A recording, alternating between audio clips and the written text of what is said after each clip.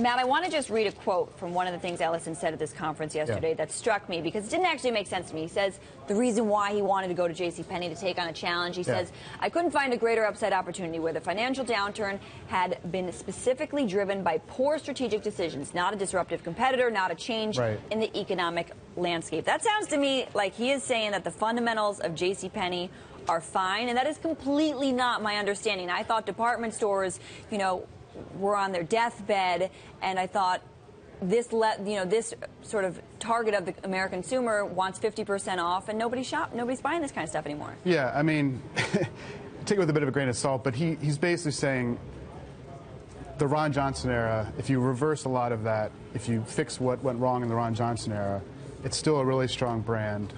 They claim they have 87 million customers currently. So 25% of America shops at JCPenney. But it's no secret that department stores have been struggling. You're right. And that's part of the reason why Ron Johnson got to JCPenney in the first place. They weren't showing a lot of growth. Activist investor came in, brought Ron Johnson in. But Ellison has a great track record. He was at Home Depot for 12 years, oversaw their U.S. stores. That's 2,000 stores. That's basically one of the biggest retailers by itself in the country. All right, so he's got Home Depot. Where else did he work? He worked at Target. Okay. So plenty of retail experience. He's done all sorts of operations, though. Operations. He's not a merchant. That's what's done below him.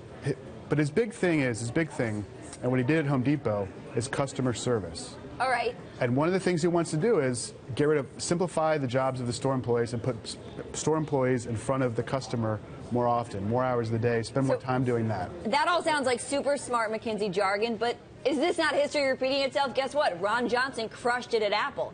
Okay, Marvin Ellison crushed it at Home Depot. Just because you did well somewhere else doesn't mean you're going to kill it at JCPenney. Well, yeah, that's definitely true. And, and investors are basically, the stock hasn't done much for a long time. I mean, it's up a little bit since Johnson left, but not much. And Ellison, he does have a proven track record, but yes, what happens basically starting in 2016 is really what's going to make or break this company. But isn't there a big difference between teaching someone how to use a circular saw versus what goes best with red? I mean, two different kinds of things. You talk about customer service. That's definitely true. Home Depot stores are obviously much bigger. It's a, quote, depot. It's a warehouse. But, it might seem like, McKinsey talk, but that's one of the things that he did at Home Depot that really turned around that company. Yeah.